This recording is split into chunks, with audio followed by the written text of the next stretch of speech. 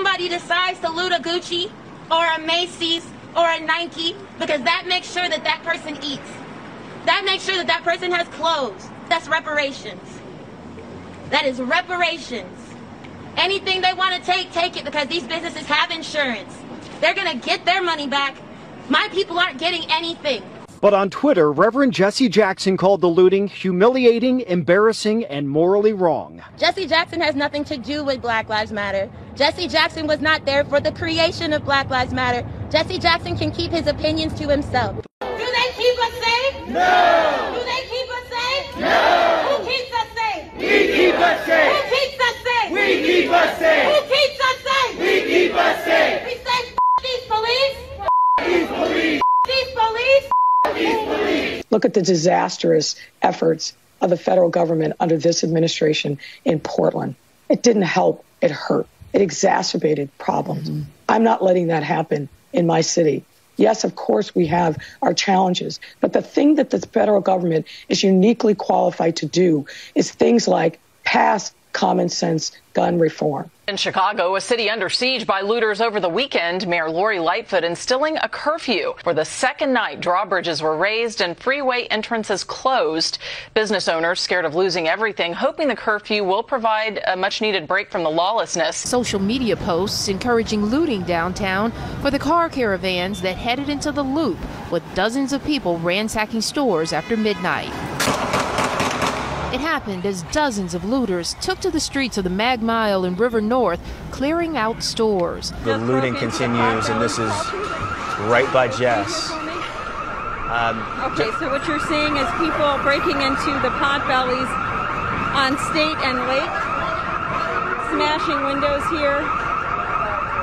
And authorities say this all started at about midnight. They say hundreds of looters moved into the Michigan Avenue area and started shattering windows to many of these businesses, stealing the merchandise, and in many cases, filling their cars with the merchandise and taking off. Authorities say this was so well coordinated that it seemed other cars, sort of a caravan of looters, were coming through the area and stealing merchandise. This all went on for several hours. This was not an organized protest. Rather, this was an incident of pure criminality. This was an act of violence against our police officers and against our city. These shooting incidents and the looting we saw overnight are completely unacceptable. Criminals took to the streets with confidence that there would be no consequences for their actions. And I, for one, refuse to allow these cowardly acts to hold our city hostage. Decides to loot a Gucci or a Macy's or a Nike, because that makes sure that that person eats. That makes sure that that person has clothes. That's reparations. That is reparations. Anything they want to take it, because these businesses have insurance. They're going to get their money back. My people aren't getting anything. Do they keep us safe? No! Do they keep us safe? No! Who keeps us safe? We keep us safe! Who keeps us safe? We keep us safe! Who keeps us safe? We keep us safe! We say these police! These police! These police! These police! In Chicago, a city under siege by looters over the weekend, Mayor Lori Lightfoot instilling a curfew. For the second night, drawbridges were raised and freeway entrances closed.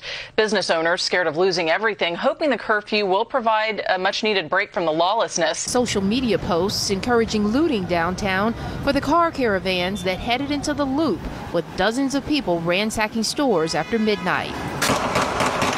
It happened as dozens of looters took to the streets of the Mag Mile and River North, clearing out stores. The looting continues, and this is right by Jess. Okay, so what you're seeing is people breaking into the potbellies on State and Lake, smashing windows here. These police!